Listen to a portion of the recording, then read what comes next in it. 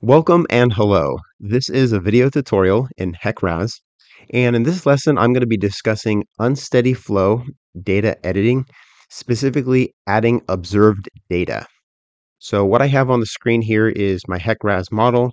I've got my file references up here, the geometric data editor open down below, and then what we're going to be doing is going to edit and then unsteady flow data. And then I'm going to click on this observed data tab up at the top. We have a few different tabs. This last one here is for observed data.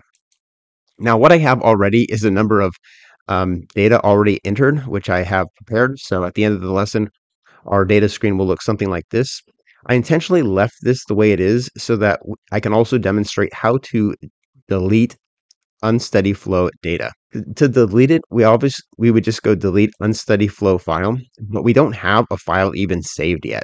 So we need to save the file and then delete it before we can get a brand new unsteady flow data dialog box. Okay. So as you can see here, I do not have an unsteady flow file. So let's go ahead and save the file, delete it, and then get started with the lesson. So we'll go up to the edit menu, unsteady flow data, and go file, save unsteady flow data. I'll just call this lesson 25 and then click OK. So that's been added right down here, lesson 25. Here's the file. All right, let's go ahead and delete that now. So I'll go up to File, Delete Unsteady Flow, select that one file, and then click OK. And then there's the delete confirmation, and yes. So let's go ahead and get started now. We're talking about observed data within an unsteady flow. So if I click on the Observed Data tab, we now have no data in here. When observed data is entered, it will also appear in the same plots and computed model results as we see, such as flow and stage hydrograph results and cross-section and profile plots. So this is a way for us to compare the model results with what we're entering here, observed data. As you see from this interface, we have a number of different options: observed stages, observed flows, observed rating curves, and high water mark data. And then, so for each of these tables, we have an edit button and a plot button. And these are just empty tables right now, but we will have new rows in this table for different river cross sections. So to start off, we're going to go ahead and add a river cross section. We have a cross section at river station 0, 1000, and 2000 for this basic project I set up. So let's go ahead and click select river stations. So we'll select the river, we'll select the reach, and then we'll select the river station. So I've got 3 river stations to select. I'll select 2000 and then just click this add selected location to the table. So if I close that, now I have 1 river station location selected. So what I can do now is click the edit button for any one of these tables, such as observed flows. I'll click that. And then now in this drop down, I have that 1 cross section. So you'll really only want to add cross sections for locations that you have observed flows for. Otherwise, this drop down could just get way too many cross sections in it. But since I only have 3 cross sections here, I'm going to just add all 3. So I'll close that. Back to select river stations. We already have this one selected. We'll select 1000, add it, and then the cross section at river station 0, and add that as well. As you can see, there's also a delete, so we can delete them right here, add them back.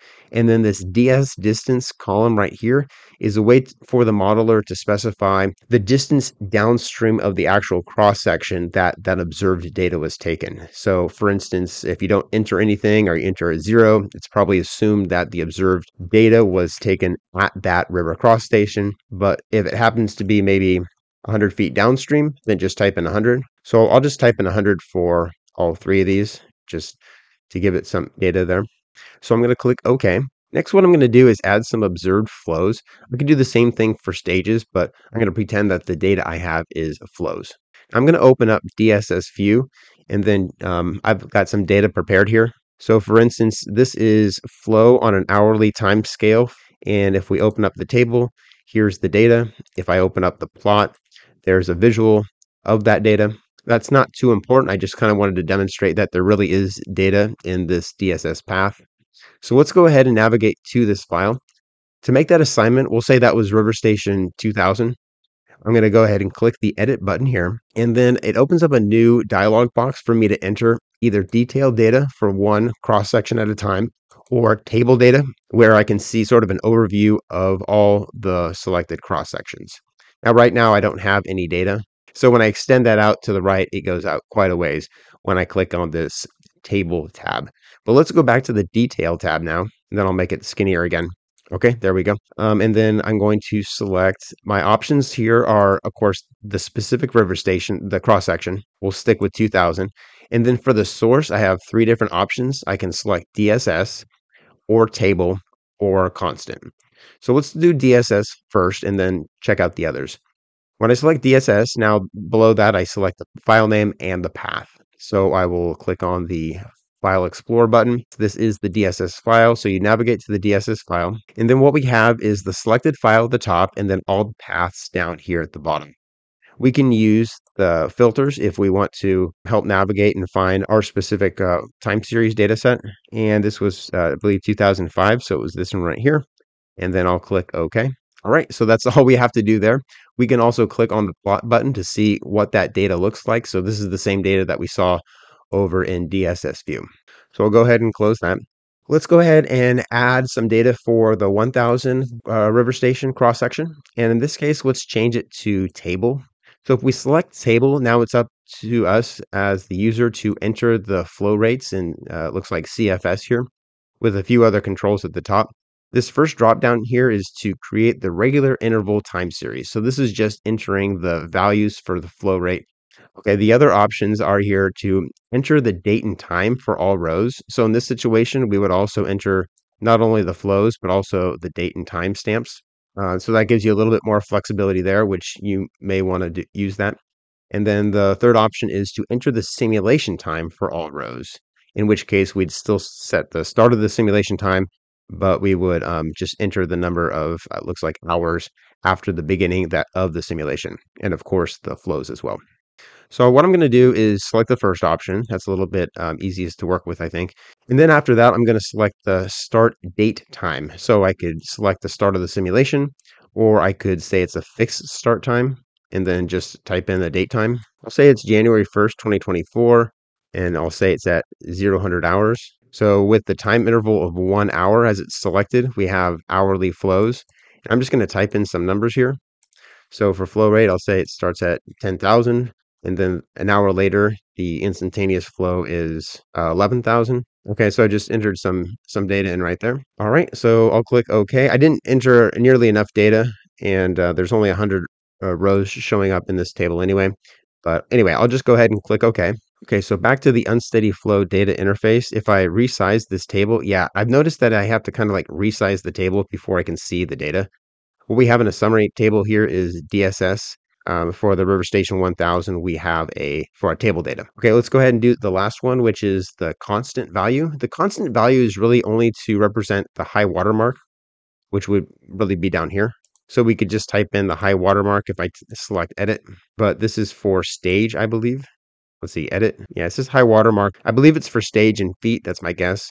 But I can also make that edit down here in observed flows. I'll click edit and then river station 0. Oops, there it is. And then for the source, it'll be constant.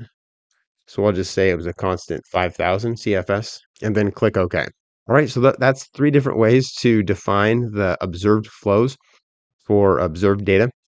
I could also have done observed stages, and really the only difference there would be the values would have been elevation in feet instead of flow in CFS.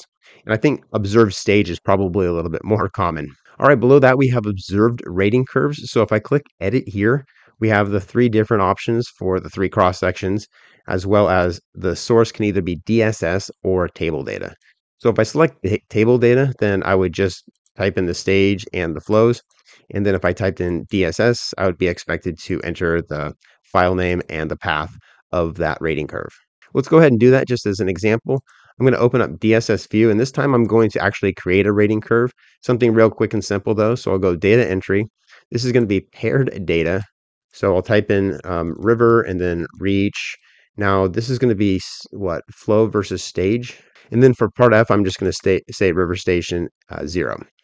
Okay, units for X is going to be in CFS, and units for Y will be feet. And then I'm just going to type in some data here. I know that The invert is 30, so I'll say flow of 0 CFS represents 30 feet at the stage. And then I'll say 1000 CFS is 33 feet. 2000 CFS is 35 feet. Okay, so I've got my table data entered right here. Let's go ahead and save that and then just take a quick look at the plot. I need to scroll down to that record I just created, which is right here. Here's the data, and then here is the plot. So very basic, nothing too exciting there.